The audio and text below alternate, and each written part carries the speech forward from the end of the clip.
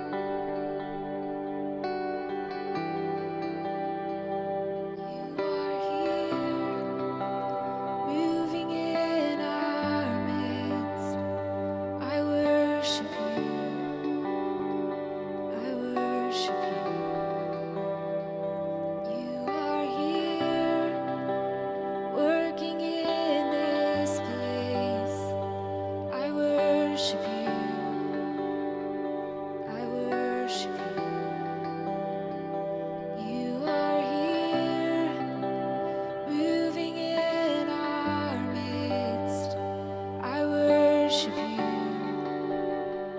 I worship you. You are here, working in this place. I worship you. I worship you. You are waymaker, miracle worker, promise keeper, light in the darkness. My God,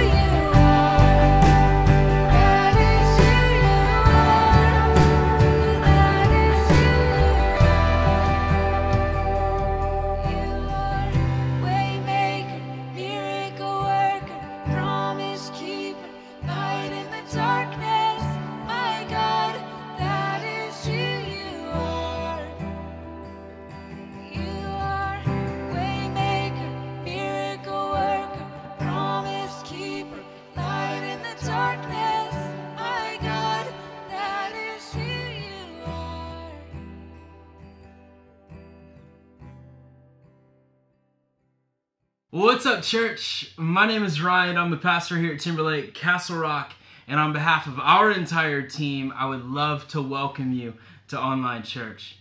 If you're just joining us for the first time, I'm glad that you found us. Generally, we meet on Sundays, but we're doing church just a little bit differently today.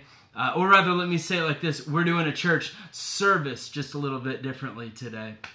Normally, I would tell you that I hope you feel at home in this house, but we're in your home, so that's on you. Thanks for welcoming us into your home today.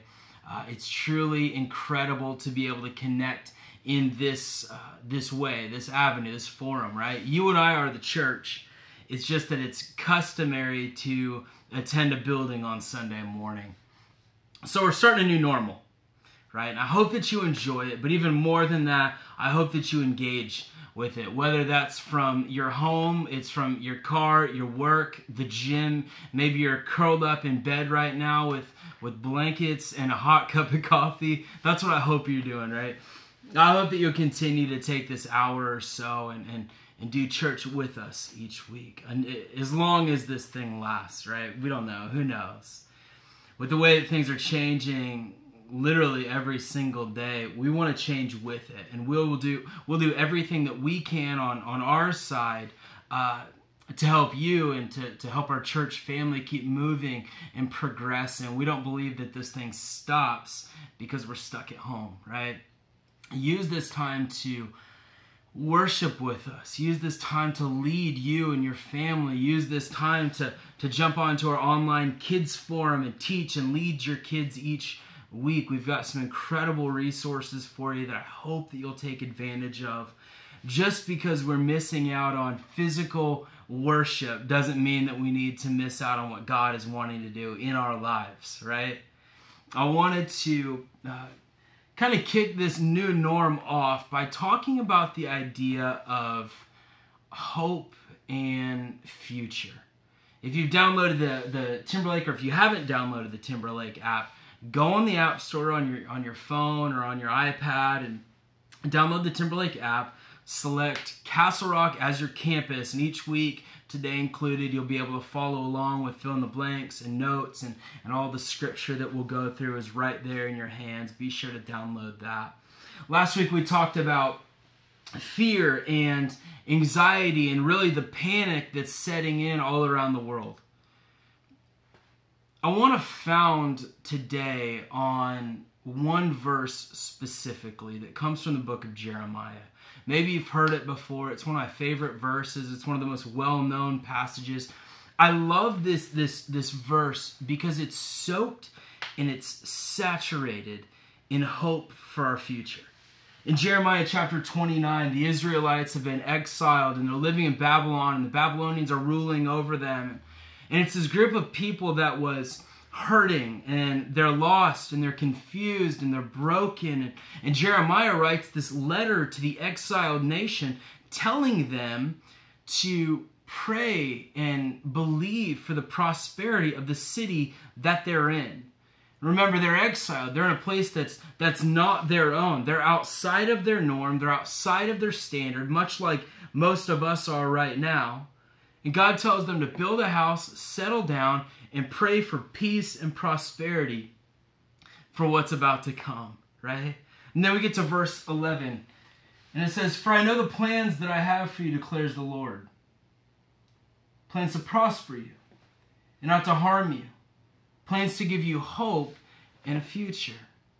I want to look at the last part of that passage. Not the part that talks about prosperity, right? Like, listen, we'll get through this thing, right? We know that we'll get through this thing.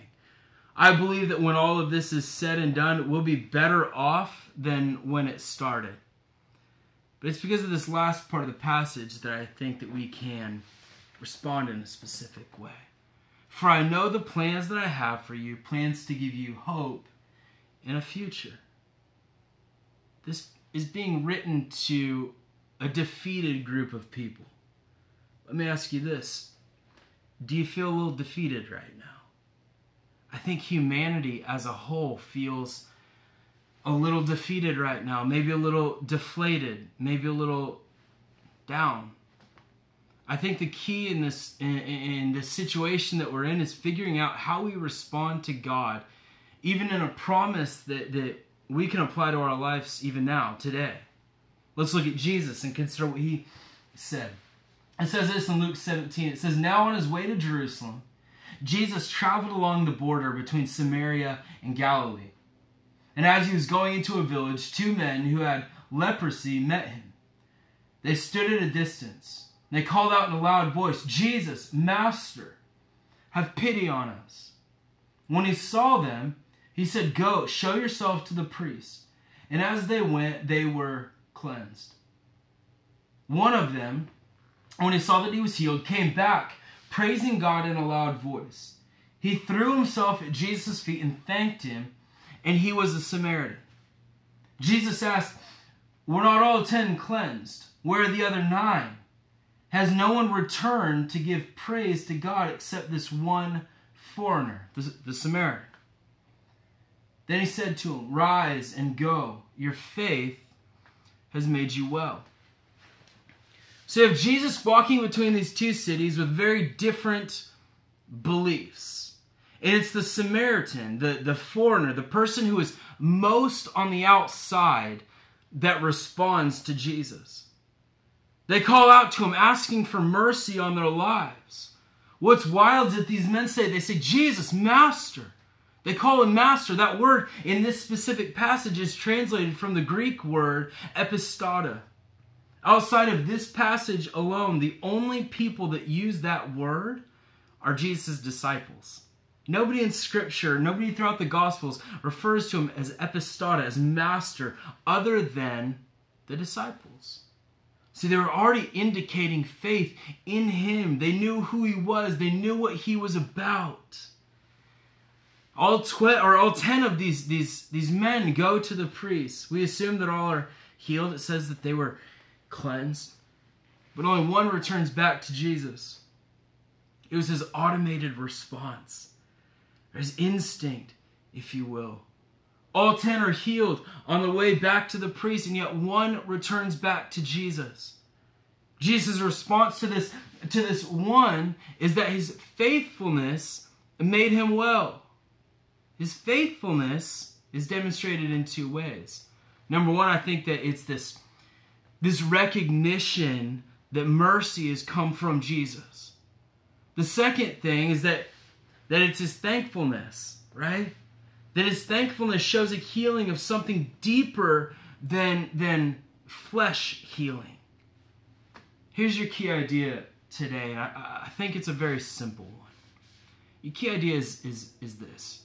It's that I am blessed. I'm blessed, right? So I think that today we have 2 realities that we're living in. One should take priority. Reality number 1 is that we are living in a crisis, right? We know that. Our world is in a crisis. Look around you. Our world is in a crisis. The second reality is that we are so unbelievably blessed, right? So we have to ask ourselves, if there are 2 realities that we're living in, which one do we focus on? I think one of my favorite things that's happening all around the world right now is what's happening with some Italians in Italy. That they're focusing on something different. Have you seen the videos of the people that are quarantined in their apartment buildings? So they're standing on their balconies and they're singing together. And the city streets are just being flooded by voices. It's not angry. It's not hate. It's not fear or panic. It's joy, and they're singing together. Or there's this one video of this guy, and he's sitting out on his balcony. He's playing his keyboard, and there's a camera behind him. And it's kind of filming him play.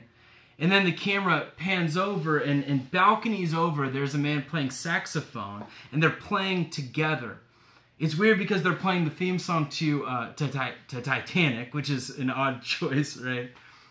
But the camera looks back, and it shows these balconies across the street, on the apartment across the street, and just lined with stories of balconies. But all these balconies are filled with people. People that are quarantined to their apartments. And the guy's playing the song, and he raises his hand, and when he raises his hand up, everybody cheers for him. It's truly incredible. It's this beautiful picture of a blessed reality, right? So if God is blessing us, if God is blessing us in this extremely dark time, what is our response to God's blessing? How do we look past our current situation? One that is evolving and changing in what seems to be every 30 minutes of every single day, right? How do we look past what's happening now with an understanding that Christ was at work before all this started, that Christ is at work right now during this, and that Christ is still going to be at work when all this mess is done? Christianity is not about us repaying God. It's about us responding to God. Our gratitude to God is revealed in our response to Him. So how do we do it? I've got 5 quick thoughts for you today. The first one is this. Here's how we respond. We honor God in our worship. Honor God in our worship. For the foreseeable future, we are doing solely online worship. We've got some really great ideas coming that I cannot wait to share with you. But for the time being, we are solely online worship. This past week, the band was in and they got set up and they began to record this worship set, hopefully that you were involved in a few minutes ago. And there's cameras set up, but there are no people in the seats, right? The room is empty. And yet the presence of God was so thick in this room, filled with praise, right? Filled with gratitude, filled with worship. See, worship is the expression of our thankfulness to God. It's a response to something. Worship happened in an empty room this week so that we could have worship online today. But that worship is us honoring God. It's our response to Him. It's us giving back to God. It's us exalting God, where we're pointing everything that we have towards Him. Psalm chapter 100 says, worship the Lord with gladness. Come before Him with joyful songs. Know that the Lord is God. It's He who's made us, and we are His. We are His people. The Scripture is filled with passages that over and over again instruct us to worship. But it's not because God needs the worship. It's because it's a revelation of our heart, and the reality is that I need my worship. I'm the beneficiary of my worship to God, my response to God. Over the next few weeks, you'll probably have to break down some walls of awkwardness, right? For as long as this thing lasts, your family's probably going to hear you sing, right? But join in. Participate with us. Be examples to your kids. Close your eyes. Sing along with the team as we honor God through this season of life that we're in. We can honor God through this season of life we're in, right? Here's number 2. We honor God when we share my God story. This is where we help other people come to know Jesus. Well, how do I do that when I'm not allowed to speak to people, right? Like, we're not technically allowed to be speaking. I was having a conversation this past week with somebody, and I asked them this question: What's the biggest variable to the 2020 coronavirus and all the other pandemics throughout history? What's the one blaring thing that we have that we've never had before in something so big? Social media, right? We are more connected now than we have ever been before. We don't need to have conversations face to face to share our God story. In fact, for me, I prefer all my communication to be done digitally, right? I was looking this past week because my phone was full. Like, there was no more storage left on my phone. I couldn't take a picture. It was horrible. So I'm trying to figure out how to delete stuff. And I found out that my text message thread with my wife was 5 gigs of my phone. It's literally taking up 8% of my phone. Just my text message thread, right? I love digital communication. We have the ability to share valuable things. The question is, what will we choose to share? Obviously, this transcends our current reality, but in the now, are we willing to create opportunities to share our story? Are we willing to be creative with our story, or rather, God's story in and through us? In 1 Peter chapter 3, it says, "But in your hearts revere Christ as Lord. Always be prepared to give an answer to everyone who asks you to give the reason for the hope that you have. But do this with gentleness and respect." What I love about this passage is the part that says, "Be prepared." I think it's fitting to our life right now because we are in a season where our minds are a mode of preparation, right? Like all we're thinking about is how we prepare. We're filling our refrigerators, we're filling our food pantries, we're filling our toilet paper rolls, right? This says, be prepared with gentleness and respect to do what? To share the story of Christ. How do we do that now? We adjust. We adjust because God wins in the end of this. I want my story to consistently include his story. Whether I'm telling it from a stage, whether I'm telling it through a computer screen, a phone screen, a computer screen, whatever that is. Whether I'm quarantined in my house with a 3-year-old and I'm preaching to them. I want my story to consistently convey his story. I don't want to stop because we have social distancing, right? Here's number 3. You want to honor God, pay it forward. Pay it forward. Matthew chapter 25 says, "For I was hungry, and you gave me something to eat. I was thirsty, and you gave me something to drink. I was a stranger, and you invited me in. I needed clothes, and you clothed me. I was sick, and you looked after me. I was in prison, and you came to visit me."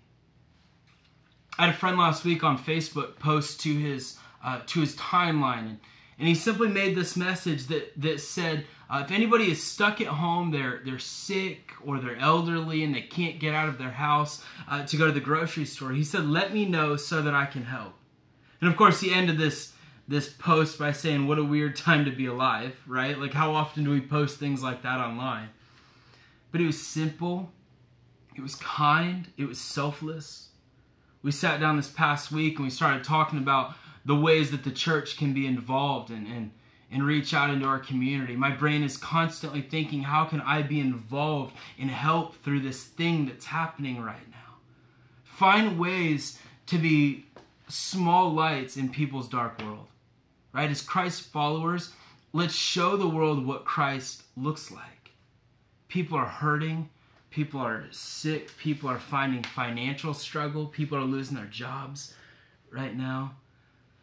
How can we step up our game as believers?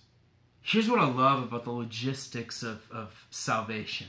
And I know that's a weird sentence. I don't think that we talk about it like that very frequently. But we don't get to gain or earn salvation through our good works, right? We can't complete enough tasks or help enough hurting people that all of a sudden we're rewarded with heaven. However, it's in those things that people see Christ in us. The Christ that gave it forward first by dying on a cross for our sins so that we can have eternal life. Here's number 4. We want to honor God. We reinvest in God's work. How do we respond to God's work in our life? We invest in the things that he's doing. We invest in the things that God cares about. See, here's our goal in our walk with Christ. To constantly be taking steps forward, right? Forward and forward and forward. In every area of our faith walk, just get better. And when we make mistakes, we get knocked backwards, we get up and we take a step forward and we take a step forward. God's not calling you to give first. He's already given. God's calling you to respond. Our investment is our response in gratitude to something that God has already given to us. Let me revisit the key idea. We're blessed, church. We're blessed, right?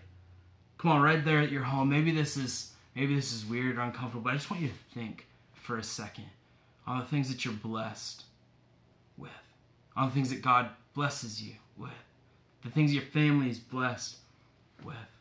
How can we respond to the way that God has blessed us? Deuteronomy chapter 14 says the purpose of tithing is to teach you to always put God first in your lives. Listen, God has already put us first, right? He's already put us first. Are you willing to do the same in every aspect of your life? Part of doing life and church differently even affects the way that we give back to God through our tithes. At the end of service today, at the end of this message, Pastor Corey will give you some better instructions for the time being and how we still participate with our generosity, with our tithes, with our offerings. They're going to be done through the mail. They're done online through the Timberlake app. Some of you, of course, already do that. I would encourage you to take a step forward in the way that you invest in what God is doing. Take a step forward in this aspect of your faith journey, trusting that God is faithful to us, listening to what he tells us to do to better our lives so that we can further and bless and grow and build the kingdom of God. Here's the fifth thing, and I'll close with this. We want to honor God. Never forget what Jesus has done for me. Through all of this, don't forget what Jesus has already done. Remember, this is all about the blessing that we have, right? We're going to get through this thing. And we know that we're going to get through this. This will end. We will eventually bounce back, right? Like nobody is still in fear of the 1918 Spanish influenza, right? Like we get through these things. And I said it earlier, I truly believe with everything in me that we'll get through this thing, and we'll get through this thing better than when we started, right? Because Jesus is at work. He's been at work. He's at work now, and he's going to keep being at work. Amen? Come on, let me pray with you. Jesus, thank you so much for caring about us. God, thank you for being so much at work in our lives. God, for caring about the things we care about. God, for walking through this situation and this struggle with us. God, I pray that you would help us to see that to even greater lengths, bigger aspects in our life, God. That you would present yourself in bigger ways and stronger ways. God, even in this situation, help us to be a people that rests in your faithfulness to us. That we believe that you are who you say you are, and you're going to continue to be who you say you are. There at your home, if you're listening to this message, and I don't know where you're at in your faith journey, I don't know if you just stumbled upon us today, if you're a regular church member, I don't know where you're at right now. But one of the cool things about the logistics of salvation are that there are no prerequisites, there are no qualifiers. Jesus just comes in and he says, I want to have a relationship with you. And maybe you're listening to this today and you don't have a relationship with Jesus. That's the first part of any of this. How do we honor God? We take a step in our relationship with him. And maybe today your first step is to say, yeah, I would love a relationship with Jesus. All you have to do right there at your seat, your couch, your home, wherever you're at right now, just begin to pray this prayer. You say, Jesus, thank you for salvation. God, thank you for forgiveness. Thank you for sending your son to die on a cross for my forgiveness. Say, God, come into my life, come into my heart. Change me and shape me and build me to be the person that you have called me to be. And then just say thank you to him. Because what's happening right now, at your home, at your work, in your car, wherever you're listening, what's happening right now is the greatest thing that will ever happen in your life. Jesus, thank you so much once again for your faithfulness. God, I pray through this season that you would help us to recognize that you are in fact in control. God, that you do care about us, that you are blessing us even through this messy situation. God, I pray right now that you would calm nerves, that you would calm unsettlement, that you would calm fears and anxiety, unrest, God, panic. God, that you would help us trust in who you are, believe in who you are. God, keep us safe, keep us healthy, build a hedge of protection around us like we have never experienced before. And God, in this moment, we will say thank you for what you've done. God, thank you for what you're doing. God, thanks for what you're about to do. We are so excited for our future, God. That is where our hope lies today. We ask in Jesus' name. Amen. Amen. Oh, hey church, I love you. I believe in you. I'm praying for you. I'm praying for your safety. I'm praying for your health. Please let us know if we can do anything. Stay tuned in. Get on social media. Repost, follow, like, share everything that you can think of so that we can continue to push the name of Jesus. Stay tuned in. Pastor Corey has a few instructions for you. I cannot wait to see you again. I love you. Talk to you later. Well, hey, thanks again for joining us today for our first ever online service. I hope you know how much we're praying for you, and if there's anything we can do for you at all, please don't hesitate to ask. You know, we still have the opportunity to be the church together, even though we're all watching this in different places. And that means we still have the opportunity to come together and be faithful and generous and to support the mission of our church. So you can give today. And there's 4 ways you can do that.